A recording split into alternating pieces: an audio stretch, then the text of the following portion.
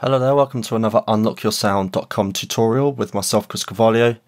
The goal of this tutorial is to teach you how to install custom patches in Logic Pro 10. So if you've sourced custom patches online, channel strips online or what have you, or someone's giving you some that they've created, like my friend Jake here has, then this is how you install them on your system so that you can use them in Logic Pro. So here they are. These are the patches. My friend Jake made them and he gave them to me and I'm very grateful to him. Looking forward to using them. If you want to learn more about Jake, his YouTube channel is in the description of this video. He does some great tutorials and does a lot of live Logic Pro doodling sessions, which are always fun. Okay, cool. So all we need to do is, well, the first thing we need to do is make sure that Logic Pro 10 is actually quit. It's not even on in the background or anything. It's quit. It's not on at all. And then the next thing we do is we open Finder, and I do that by simply clicking on the desktop and then Command N on my keyboard, which brings up Finder, a new window of Finder, and then I go to Music.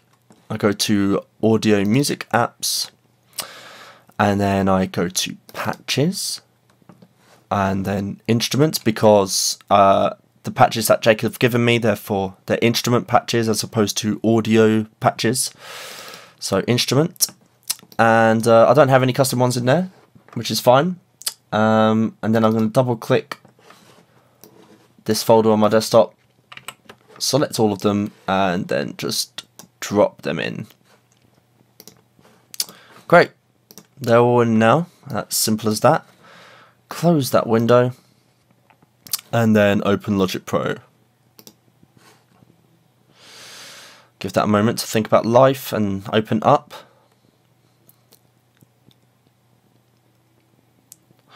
And now I'm going to start a new project. So Command N on my keyboard, because I have it set to do nothing on launch.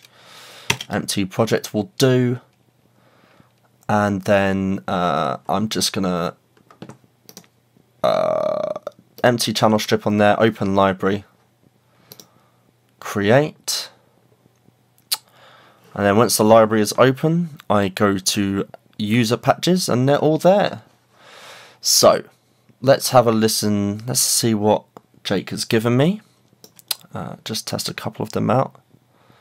Oh, this one sounds like fun. Cool, it's loaded all the stuff.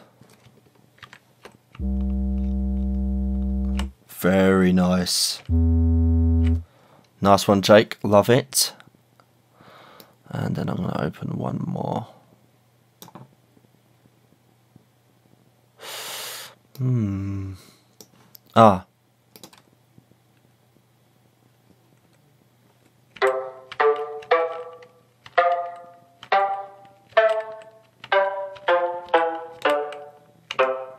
Very nice, Jake.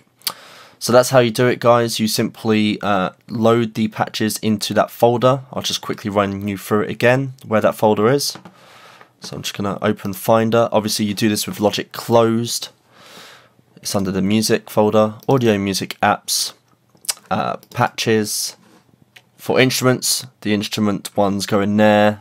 Otherwise, Audio and Auxiliary patches go in their respective folders. Sorry. Yeah, and this is where I put them, in the instrument folder. But obviously I did that with Logic closed and then I opened Logic and it worked. So there you go. And once again, check out Jake's channel in the description of this video. He does really, really good stuff for Logic Pro users.